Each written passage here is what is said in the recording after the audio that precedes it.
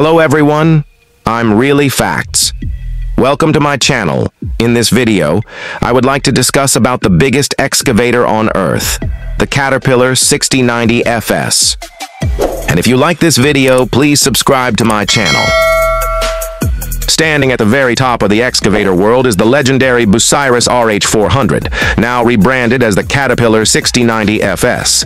This colossal machine weighs an astonishing 980 tons, nearly the weight of 9 blue whales combined. It's powered by a mind-blowing 4,500 horsepower engine, giving it the strength to dig, lift, and move material at a scale no other excavator can match. What really sets the RH400 apart is its enormous 52 cubic meter bucket, which can scoop up about 100 tons of material in one go.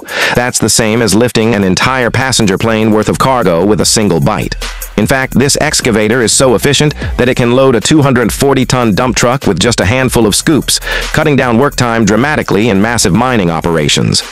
Beyond its power, the Caterpillar 6090 FS is a showcase of engineering brilliance. It's equipped with advanced hydraulics, durable undercarriage systems, and cutting-edge safety features that allow it to work in the harshest conditions on Earth, from scorching deserts to frozen mining sites.